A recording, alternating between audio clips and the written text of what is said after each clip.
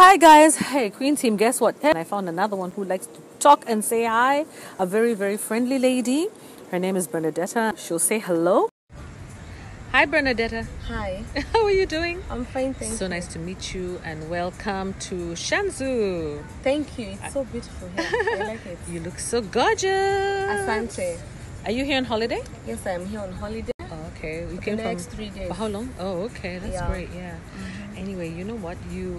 I wanted to ask you a couple of questions. You saw me recording, didn't you? Yeah, I did. You told me you're a single mom of a 7-year-old or... A 7-year-old boy. Okay. So we were talking, remember guys, the last time I was talking about single moms and how it is that all of a sudden, I don't know what's happening. It's like guys don't want to take responsibility. So I was just talking to Bernadetta, who's a single mom. So before I say too much, why don't we hear from her? Guys don't want to be responsible right now. As in, they don't want commitment and they don't want someone who is going to question them. That's what I think. Yeah. But then they're men. Didn't they grow up seeing their fathers taking care of bills? Right now, it's different. I don't know where they have gotten that notion or how things changed, but currently, they don't want responsibility. But I think they have peer pressure because when they see other men not doing it, they also don't want to do it, you know? Yeah. Yeah. For me, I have a son who is 7 years old. I want to teach him values starting like from right now. I want him to know that it is not okay not to be responsible. I want him to be responsible and I want him to stand on his own, to have his own ground and to be like his mom, like me. To know that there are certain things in life that he will need to take care of. I will not always take care of things for him. When he grows up, he also needs to do that by himself. So what's going to happen now? Because I'm trying to help ladies identify men who are marriageable. I think at this point you can't do much because it's about... it's a personal responsibility. I mean, it's for them to choose if they want to be married or not. Okay, personally for me, I'm not looking for someone to marry. I've gotten to a point where financial stability comes first, more than that marriage. Because even if I marry that man and we are having finance issues, that relationship is not going to go far. Actually, for me, I think in marriages, the most important thing is to be financially stable. Because you can't go getting kids and you're not financially stable. Who will take care of them? How will you run the bills? Because the blame game will start. Who should take care of this? Who should take care of that? But you see, if money is there, that is not going to be a problem. Yeah. Okay, so. Hi, African Queen family. How are you doing? Good morning. I am in a very beautiful environment. Wow. People out there doing things, having fun. I'm at one of the nice hotels in the area, sipping on a drink. Right here, passion juice. Let me remove all this stuff. I'm listening to music in the background. It's so nice.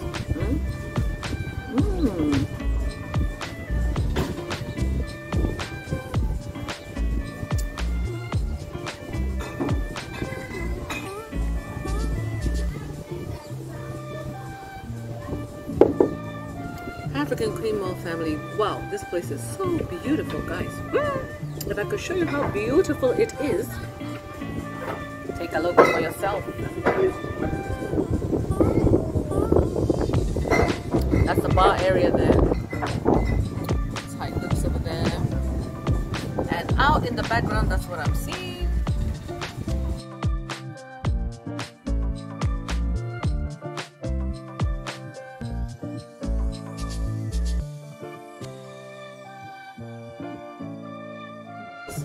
I don't know what those are called, some sort of sailing raft or something like that. International tourists just having a good time. Man, Kenya. Man, this is the place to be. Man, Mombasa. Ooh. Yeah. They just delivered some lovely samosas here. Look at that. Welcome to Mombasa. And the music in the background is just fabulous. I'm sure it's not going to be caught, by the way.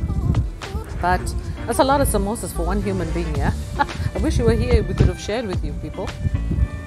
So, how have you been? So, I was actually doing some research. I'm actually also on my computer.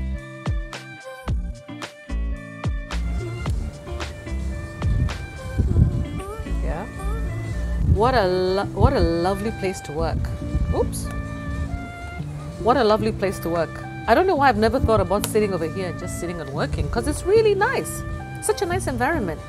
You know, I can look outside and I can see, you know, the beach. I can see the beach and the beautiful white sands, and I can see this Flamingo Hotel here, this Kilua Hotel. Shanzu area, it's so beautiful. Guys, man, you just need to come visit. We have a country and a half. And the fact that I even have the time to do it, I really am grateful. Yeah? So let's eat. Let's eat. Let's eat. Let's eat.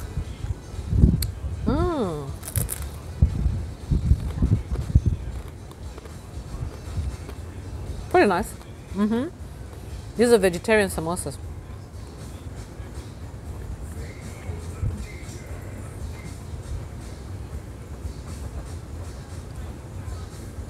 Generally, when you're not sure about what to eat when it comes to samosas, I think the best bet is to go vegetarian, because most likely, even if there's going to be an issue, vegetables are usually quite safe.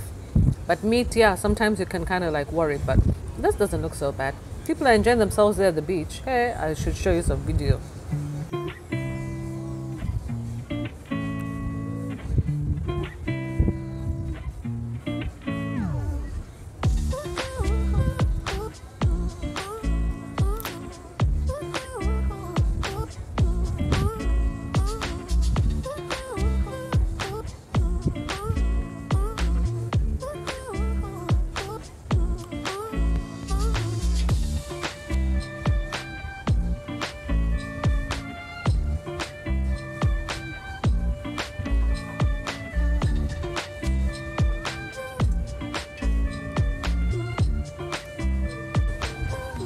You see those families there, guys? That's a man and his wife and his child. Kenyans on the beach. They enjoy themselves. The kid is running everywhere. I think the kids have closed school, so they come to the coast to enjoy themselves. So what am I going to discuss with you guys today? You know, I like to kind of like do research. I'm a researcher. I think because I'm a researcher, I like to always talk about things, you know, not just from feelings, but from knowledge. Let's talk about something interesting. I'm just coming up with a topic as we speak, because I'm trying to vacillate between two topics. There's one topic I want to talk about.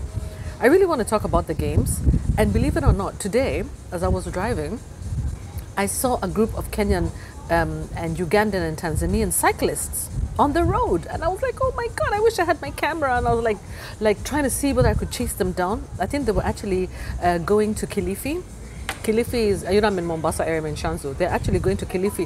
They were driving down and they were followed by a police car, and then there was all these trucks and trailers at the back. And you know, because the Malindi Mombasa highway is only one, you could see people getting so frustrated because they can't overtake. I was so impressed because everybody was riding, you know, all the riders were there, all in blue, and then they had their flags. I saw the Kenya and Uganda and Tanzania flag.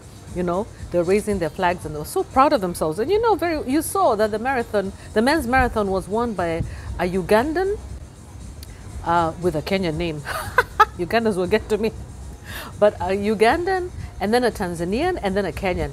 You know, in that order. Gold and silver and bronze. Oh my God, I was so proud. So there they were, cycling. And I was like, oh my God, this is a picture taking opportunity for my African Queen fans. Oh my God. And then I didn't even have my camera. I was so disappointed. I'll never do that again. Then I said, okay, let me see if I can chase them. I tried to chase them. That wasn't going to work because the traffic was so slow. There was such a long queue. I said, okay, bygones be bygones. That one is missed. But as God would have it, as I'm driving, I see one lone cyclist by himself, all in uniform. And I was like, oh my God, there's one of them who's kind of like diverted off here. I chased him down, and then I caught on to him. Oh my God, I was like hooting, like, stop, stop, stop, stop. The guy was so sweet. He actually stopped, you know, and he told me his name is Thomas, and he lives within the area, and his child is also a swimmer. I was like, what? When can I interview you? I really want to meet you. I really want to talk to you about this. This is something that's been on my mind, because you see, you guys, I think you remember, I don't know whether you're aware, but I am one of the previous organizers of those games. Those Commonwealth Games, I'm very, very proud to say that I worked there for like about 3 months last year in 2021. started off really well and really enjoyed it. Even submitted a report, to one of their funders and donors.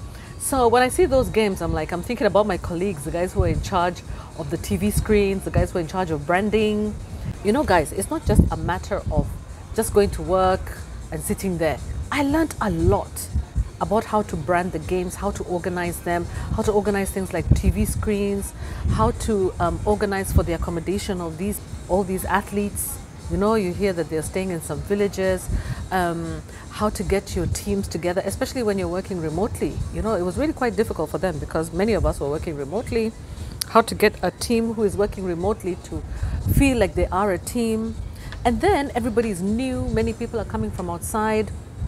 And we have some people who are veterans who have been organizing an Olympics and stuff. And then there are others who are completely brand new. So it was really a very interesting environment to work in. Very. I learned a lot. Anybody who's thinking about organizing games, get a hold of me because I can really help you, because I've been on the inside. So at least I have an understanding about what it takes to organize those games. And apart from that, I have a lot of contacts. I was with this group called the Culture Team. So what they were doing is that they were showing the culture of Birmingham, the skills that I can transfer also to anybody who is interested in showcasing the culture of their country, their city, or something like that. It's just so much to learn, guys. I learned a lot. I can't even tell you in words what I learned, but not to deviate, but to tell you that, guess what? Yeah, I've secured an interview with that guy, and I'm going to hope to try to capture these people when they're actually riding. Because they're coming back from Kilifi and then they're going to be going to, I think, Voi. They're going to so many places, so I'm going to capture them again. I'll definitely try and bring that to you. So I was thinking of covering the games. I said, I'm not going to cover the games right now. Let's talk about something else that's more interesting.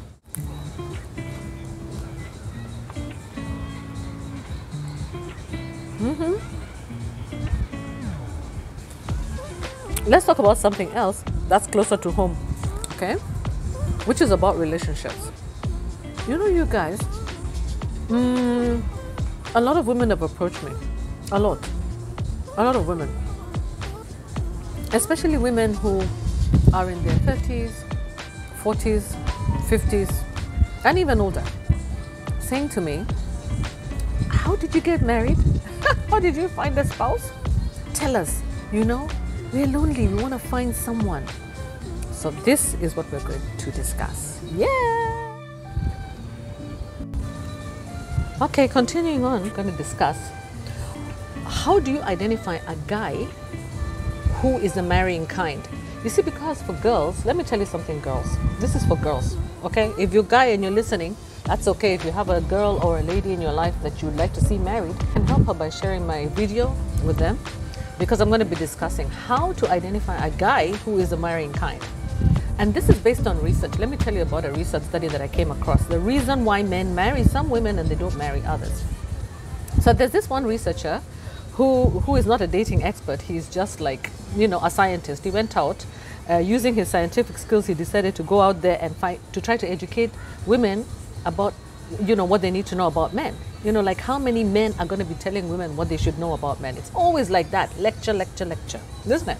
So he had this book called Why Men Marry Some Women and Not Others, and the author is called John Molly. And he said that there are some proven facts and figures that women should be aware of that will help them find and marry Mr. Right. Oh my God, this thing is tough, eh? In fact, it needs science.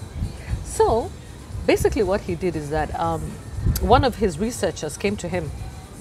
And because she's not like into commitment, she's kind of anti-commitment, she came to him and her name was Beth. And she wanted to know, why men are drawn to her like bees to honey, yet they don't want to commit. So that's basically, isn't it, what we experience? So many men are after us, they look at us, even me, my DMs are full there. Hey, Queen Mo, blah, blah, blah, blah. So there's a lot of men who are chasing you. None of them are thinking about commitment. In fact, many of them are commitment averse. They're just not interested in that. So basically, the guy tried to share his research findings with her. His research concluded that the reason why a man asks a woman to marry them and not another one is because of how that other woman treats him. So she just took that report and threw it back at him. I was like, excuse me? How many men are treated nicely? And you guys, so many men are treated nicely by their women, but still, they're not going to commit, no matter what you do. You heard what my house help was talking about the other day. Even if you do everything nice to him, he'll still leave you, and it happens. Yeah, there's some men who are just commitment phobic. Okay, so what he did is that he was so surprised that he decided, what was wrong? What did I say wrong? Why is this thing wrong? Why does she not want to believe it? So he said, well, he wanted to help her. So he decided to ask her what was the problem. And then she said, you reinforce the myth that the reason why men don't commit is that the women in their lives do something wrong. So it always comes back to women. It's always like, it's because of you women. That's the reason why men don't commit. And she said, that's nonsense. That's rubbish. And then she said, in most cases, it's the man in the relationship that decides not to commit. He decides he's not ready, even after he has been with this woman for some time. Then he decides he's not even ready to get married. So he has wasted your time all this time, isn't it? Yeah. And so he makes decisions that don't even help you, and you start looking silly. You've been dating him for so long, he has never even been ready to marry you in the first place. And that's what she told the researcher. And so the researcher decided, okay, instead of getting pissed off or, taking it personally, he decided to conduct another study and put her in charge of it. Yeah? So now let's listen to this. So, because you see, even if he tried to tell her, oh, this was a scientific study, we used scientific parameters, we had 300 women, how many thousands of men, she doesn't want to know, she doesn't want to hear.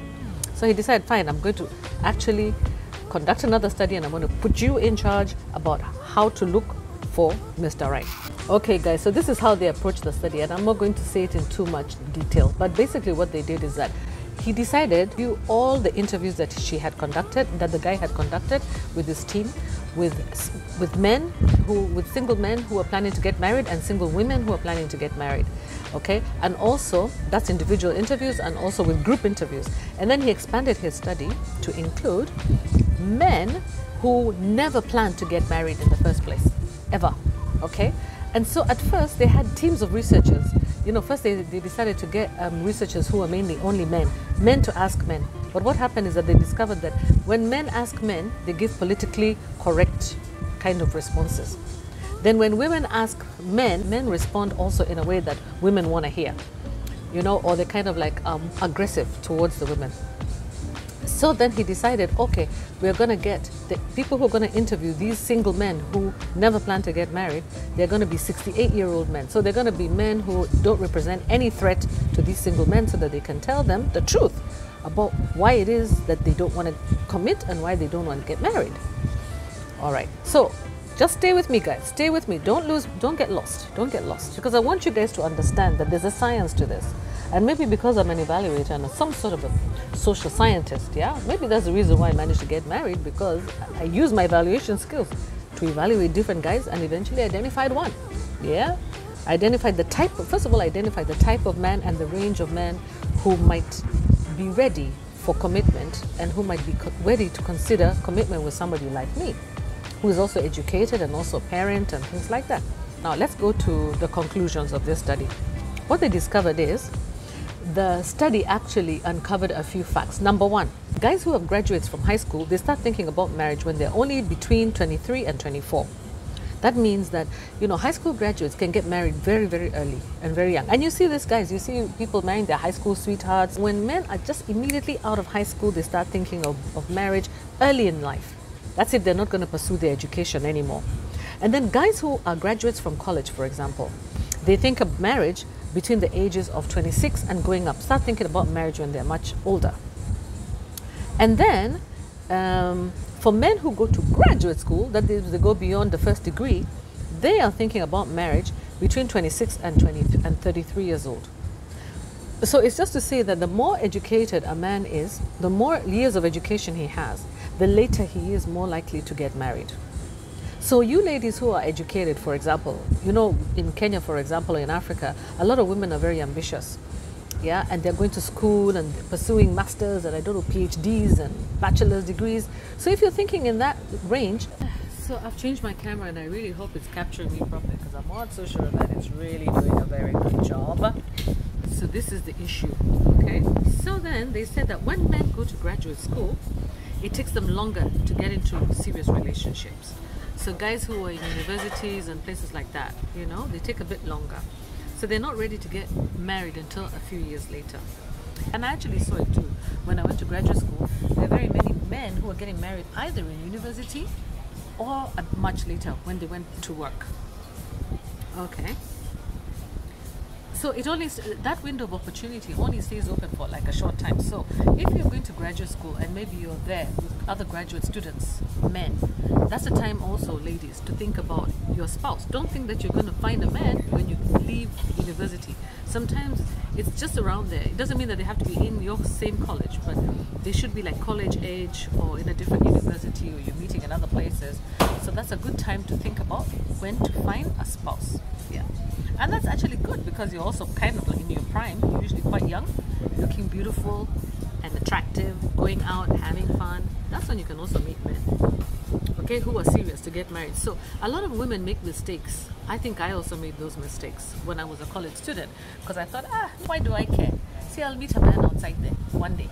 I'm not ready to get married. I need to go get my PhD. I need to get this. I don't know. These men are not good enough for me. They're a broke student. Why do I want anything to do with them? That's just a fact, guys. You know. In other cases, maybe you think that maybe there are better men outside there, better than in your college, because they're so close to you, you know too much about them. You feel, maybe this is not it. And in other cases, maybe you just genuinely just don't find the right guy. Okay? So let's continue with this. So they say that a majority of college graduates between 28 and 33 are at their highest commitment years and likely to propose. So the best age to find guys. This applies even to black men, by the way. Jungus and also, black men. So this between 28 and 33. That's a good time. So the period for well-educated men lasts a bit over like about 5 years. Yeah. But they say that generally men remain good prospects until they're about 37 years old. So age actually matters, because it has something to do with maturity. All right, but now this is where when things get thick. When things get thick is when a man is over the age of 37.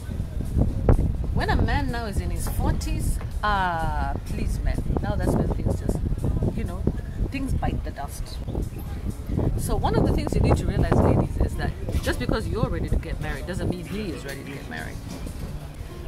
Yeah, guys. So you need to be aware of that you don't think that just because you are getting ready to get married that he will be ready to get married. So when you're dating, you need to date somebody who is actually ready to get married, not just because of his age or not just because of education, but because you have similar goals.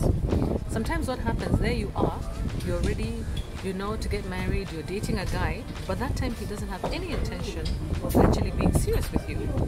It has to be a shared intention. So we'll continue talking about this later, because a few people have actually walked in. I don't really feel this a nice environment anymore to be chatting. But generally, just to let you know that to find a man who is marriageable, it means that he has to be looking. He has to be ready. He has to be looking.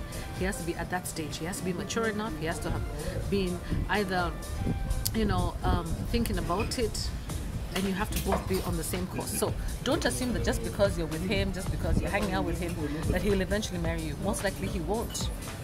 He probably won't, unless he tells you that that's what he's looking for. Men who hang out in single scenes, like for example, they're going out partying, going to discos, going out to hang out with the boys and whatever. When you see a man who's hanging out a lot with the boys, it means most likely he's not ready to actually get married. And this applies to men who are older as well. When you see a lot of men who are just hanging out in bars and places like that, those guys are not ready to marry. The man has to be like on his own. It gets to the point when, a man just needs to be on his own hunting. If you look at the way men hunt, men do not hunt like in packs. They hunt one at a time. They go out there and they put themselves out there and they hunt. So when you're looking for a guy who's ready to settle down, you have to find a guy who's on his own, not in a group.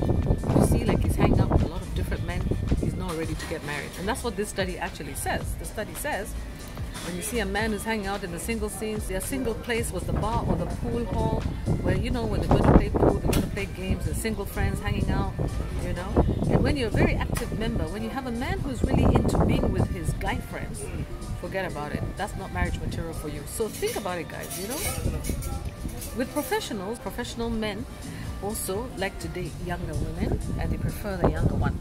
Another very interesting finding, is that if a man starts to look older because of being made to feel older, or maybe because he feels that he's losing his attractiveness, he'll decide to get married. That's one of the reasons, guys, why dating sites work very well, because then you're able to match yourself or pair up with somebody who is looking for what you want, or who's ready. Either they're looking for marriage or just a single life. It's difficult to meet up with somebody and just say, excuse me, are you looking to get married or just to stay single? But I think it's very important to ask them those questions right up front. I'll continue talking about this. I don't want this video to go on too long. I just want to say thank you so much for your time. I really appreciate it. I hope you enjoyed your time with me here in Mombasa, enjoying myself in the breezy, beautiful place. It's nice to be outside with, company, people all over. There are people sitting around. So, yeah, hope you enjoyed the time with me. Thank you so much. Take care, guys. To do, remember to subscribe, like, and share. Bye. Bye.